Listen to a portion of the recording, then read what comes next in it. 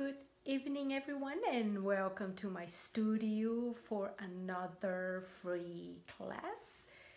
Tonight we are going to be doing apple and dogs, and back there is the setup.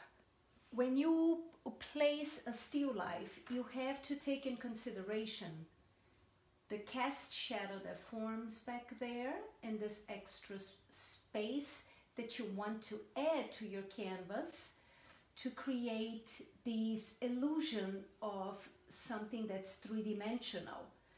And we need to add the 5 values that I talk a lot about to be able to create something that looks three-dimensional and that has volume. And here I put the light so we have a lot of contrast so that you can define our values very easy. For example, on this apple we have the shadow side right here. We have the body tone right here that's in light. We have the highlight where the light hits. We have the cast shadow down here and a cast shadow in this puppy. And we will add the reflection over here, which is our 5th value. This puppy, same thing. It has a shadow area. It has these light areas, which is the body tone. We have the cast shadow of this ear casting on the face. And then this guy, same thing. All this side of this dog is in shadow. It has the cast shadow back there on our wall. The eyes have highlights, so every object has all pretty much the 5 values. And so when we analyze and we add the colors correctly, that's when we make something pop off the canvas. I better get my glass off my easel. One more sip before we start, okay? Let's just quickly visualize where we want these puppies to go. I don't want my apple right here in the middle because otherwise it's going to make my painting a target. And so let's make it so it's charming and interesting. And I'm going to shift everything more to the right because of my cast shadow here on the side. And I'm just going to imagine that my apple is a circle and my little doggy here is an oval. And this other guy is also, it has an oval for the head and an oval for the body. And so very quickly I can have a feel of placement just by adding these quick lines. And then I'm going to add this box right there. And I'm going to add the back of the box just because I want to. I didn't need it to. I could just do a whole big thing with these elements, but that's what I'm seeing there, and I'm going to use it for tonight. So I think this placement is actually pretty okay. So now we can keep adding more information with our lines and improve on our elements and our objects.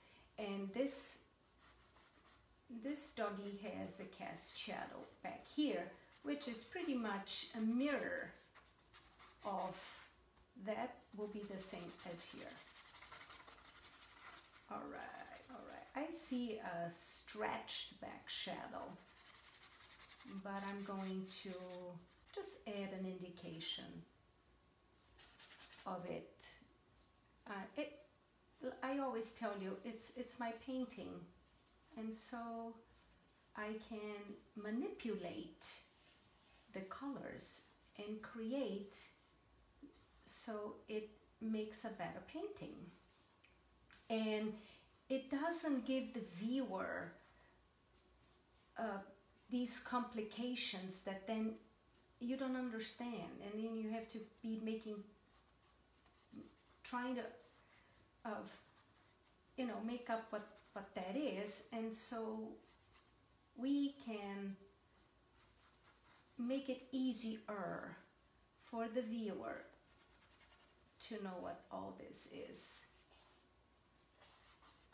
And I'm adding just a few extra lines just to make sure this is all good. And then we are going to start mixing colors and analyzing how we are going to mix and the questions we need to ask. Yep. And so look, this guy has an oval. Very important to simplify in these beginnings, so that you don't invest so much time on a stage that, what if you don't like it? What if the placement is not good?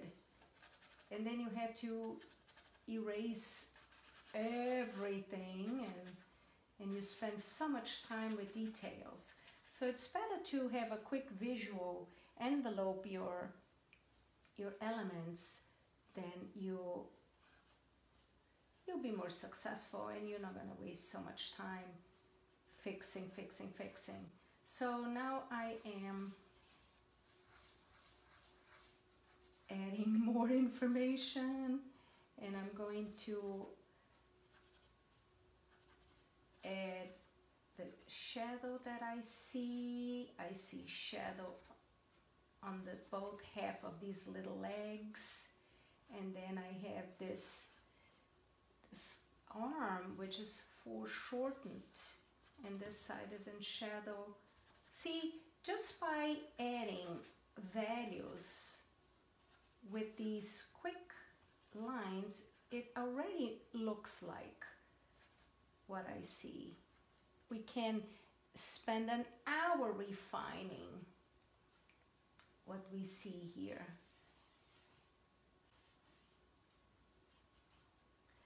But for tonight, this you do is just to review our fundamentals, like I like to do every time we meet, is to go through all these fundamentals over and over and over and over. And this is what will make you paint better or even draw better, by understanding what you're doing and why you're doing it, instead of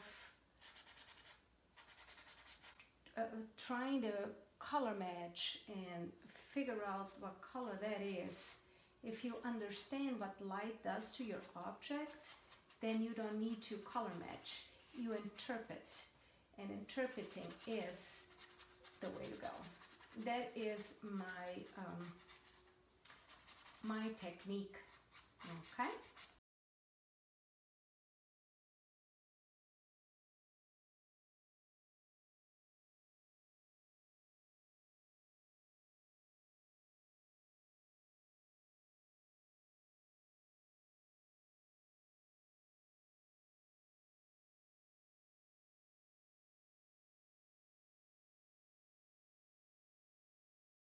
And so as I am placing all this, I'm already thinking of my light side and my shadow side, and design-wise, this little painting is going to be very successful. It's going to be great. I have enough contrast to make something very interesting.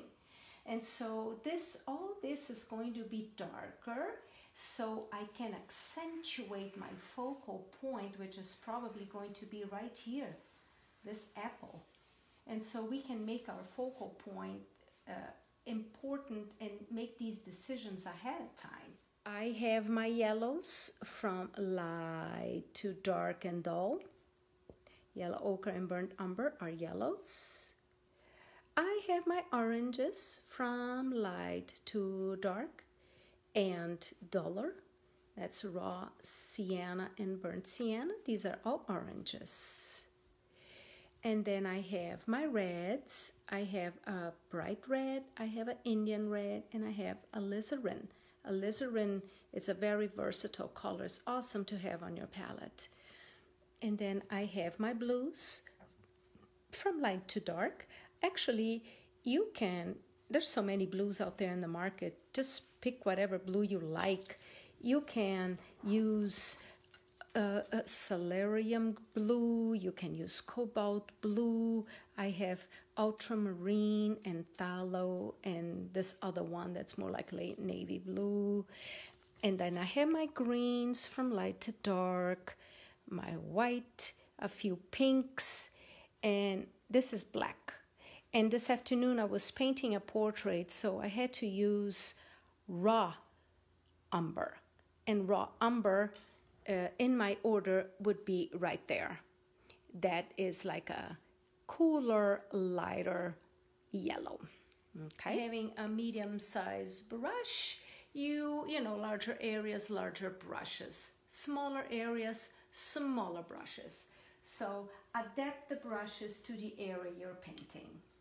In fact, I'm gonna go even a little bit bigger. I'm gonna go with this one here.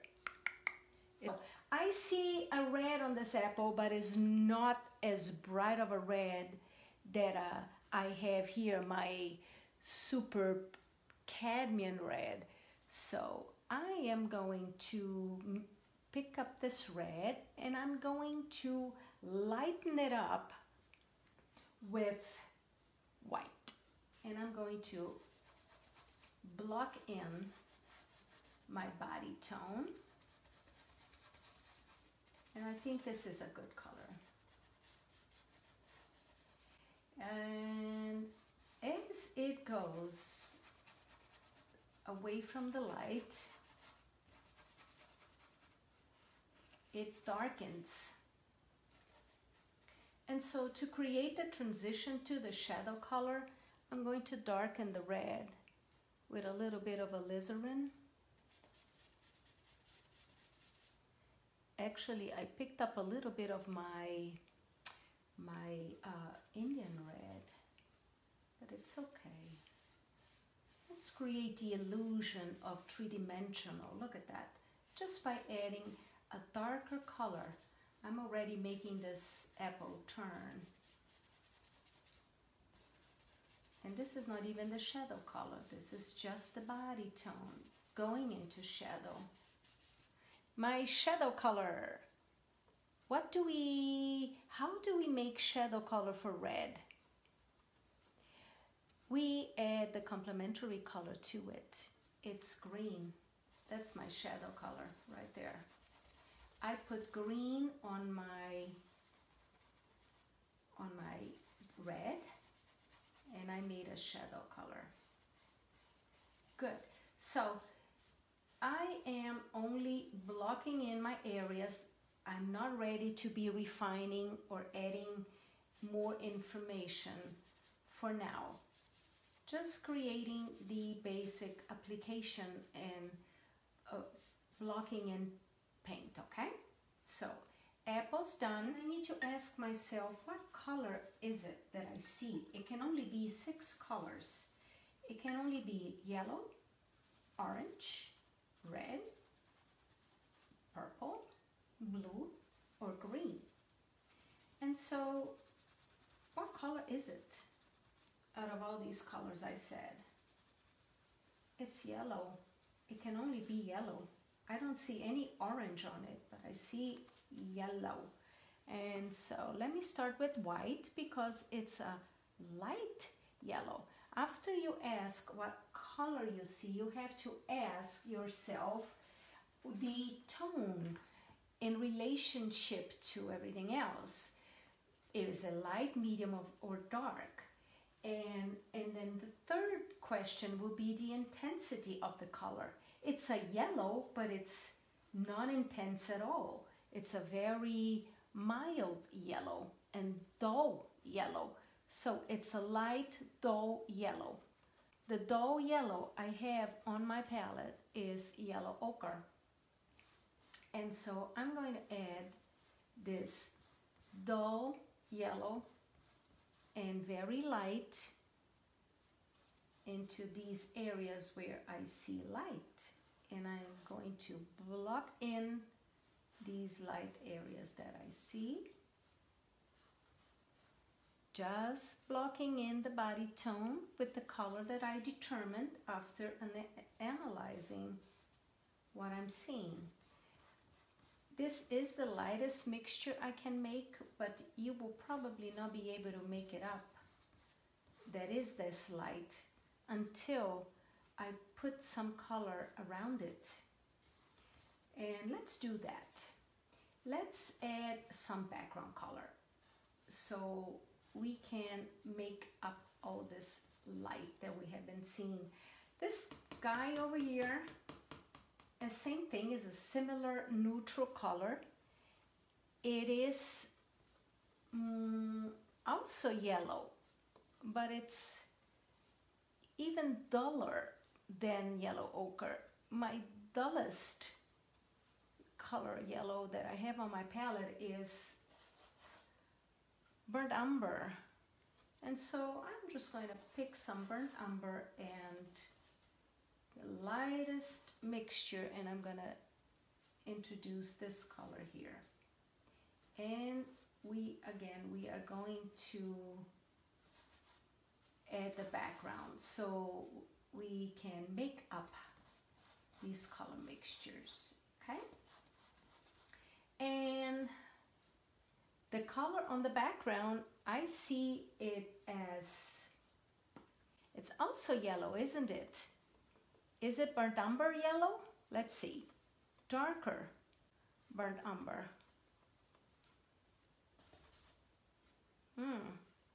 I think it's actually burnt umber with a touch of yellow ochre. It's warmer. Good enough.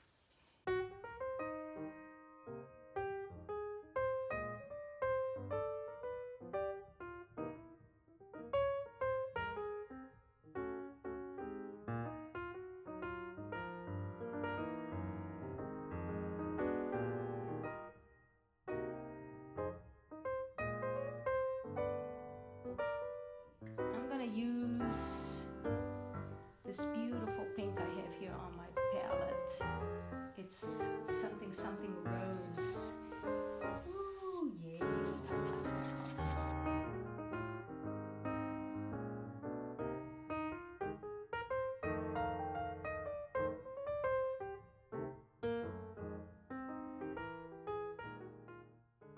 Okay, so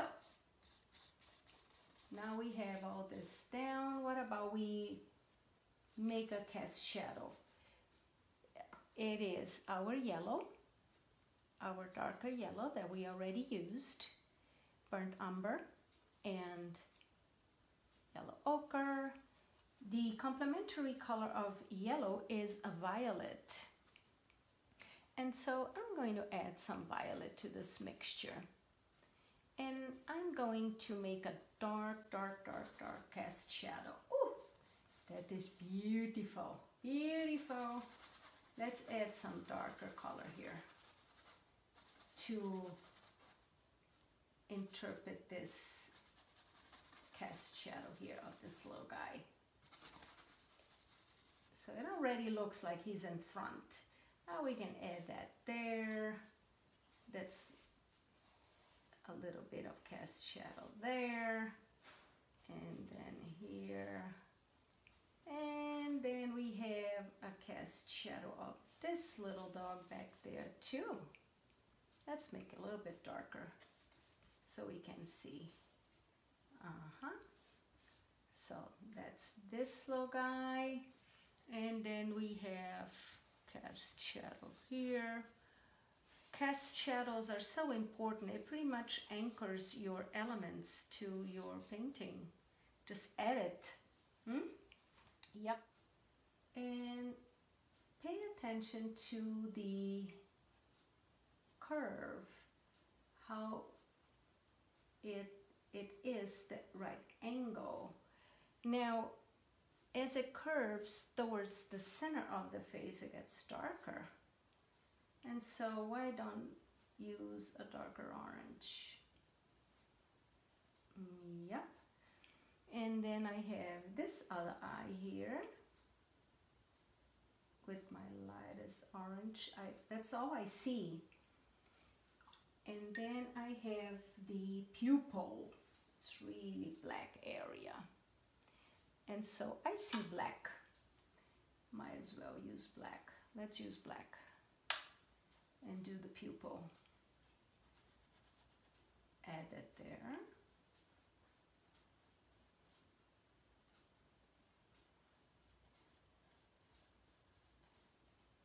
And then I also see black here.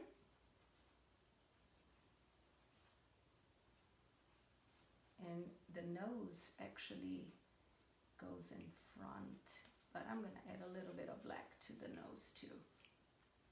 So simplify your process, guys. Just analyze what color it is, ask those questions to you, and you will have an awesome result. So on these eyes, I can make them a little bit better and more round. And so on these eyes, I have a bright orange right there. And I have the light hitting here. And so I'm going to make it even lighter. And I'm going to make it darker here. Because that is in shadow. And I'm going to fix this eye this way. And I'm going to create a socket.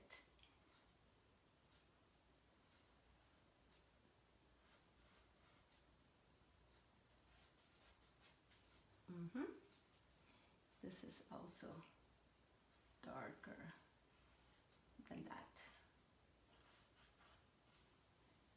And my favorite part, gonna go into an even smaller brush now, because I'm gonna add I wanna add the highlight. And I'm gonna put one highlight only right there. And I'm going to put some highlight right there. Make it, break it, make it again very bright. And I'm gonna have another highlight right there. Maybe that's not where I see it, but that's where I'm gonna add it. And I see a little highlight on the nose too. Oh, that's so cute. So, what about we add these eyes? It's black. And it's black. So the black, it's easy to figure out.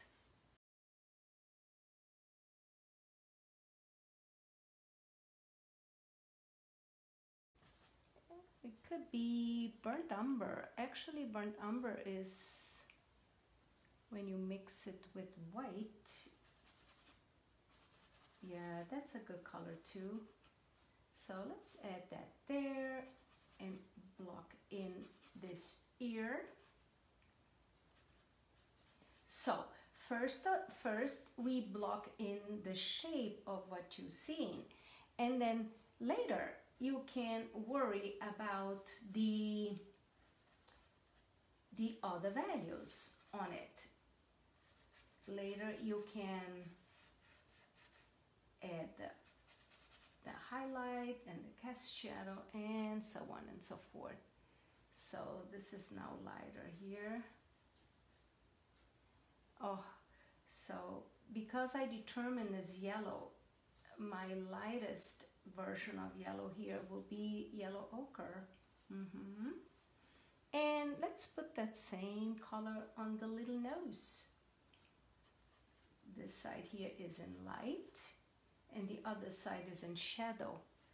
So yellow in shadow has the complementary color, and so we can make the shadow color right there. Gorgeous, gorgeous. And then we can create a shadow area for this light yellow that we made.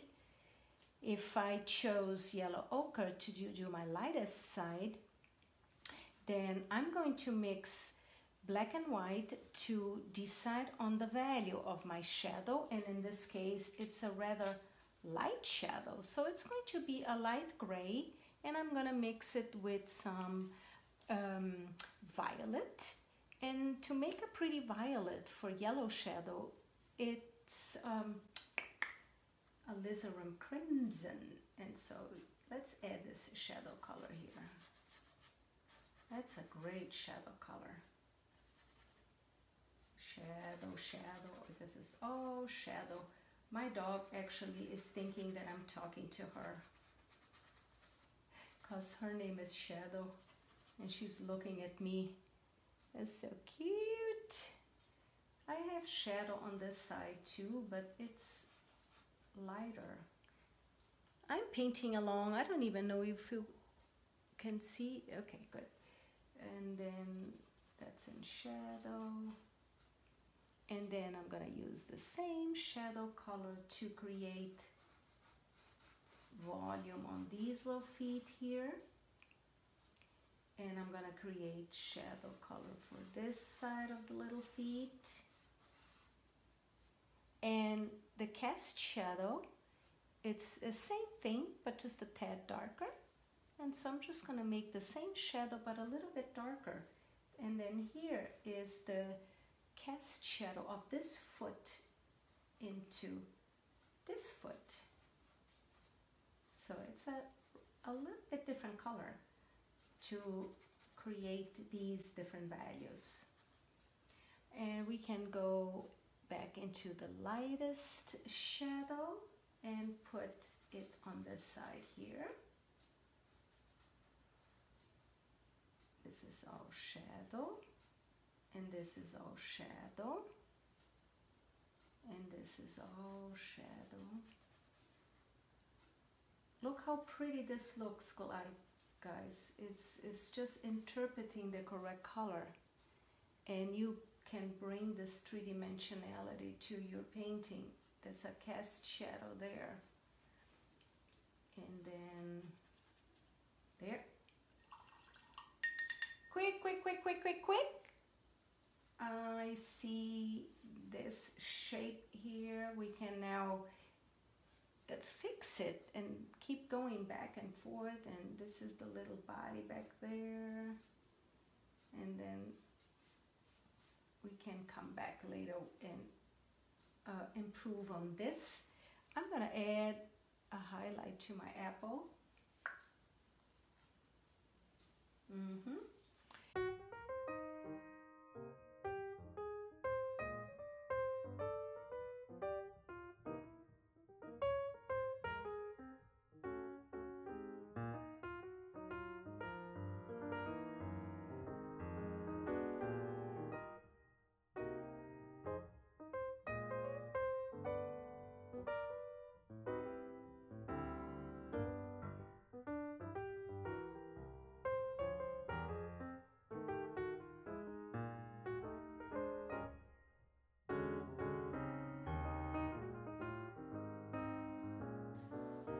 The stem of the apple. The stem also has a shadow side, and this apple also in the stem also has a highlight.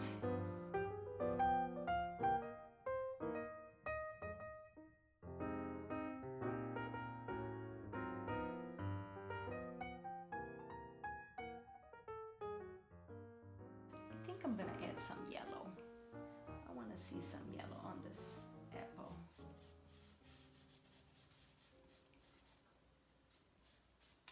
Yeah, pretty.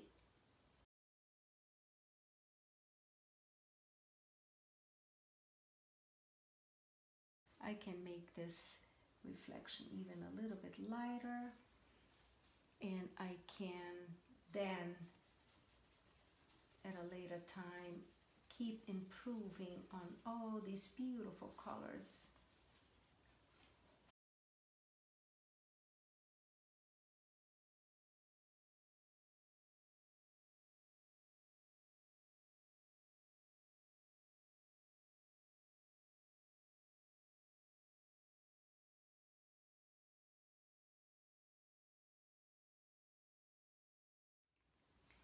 By tapping, tapping, tapping. So that's one way that you can create the illusion of these little hairs. Use an old brush. Oh, that's cute.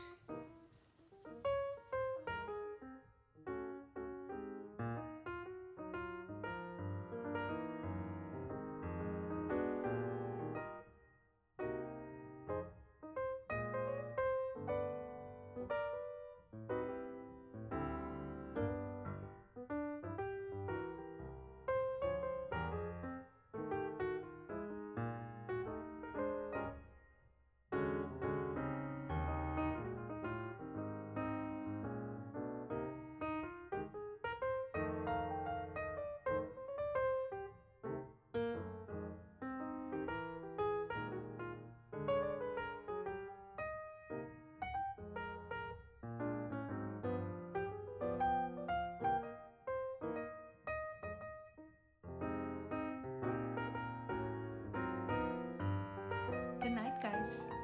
To finish this.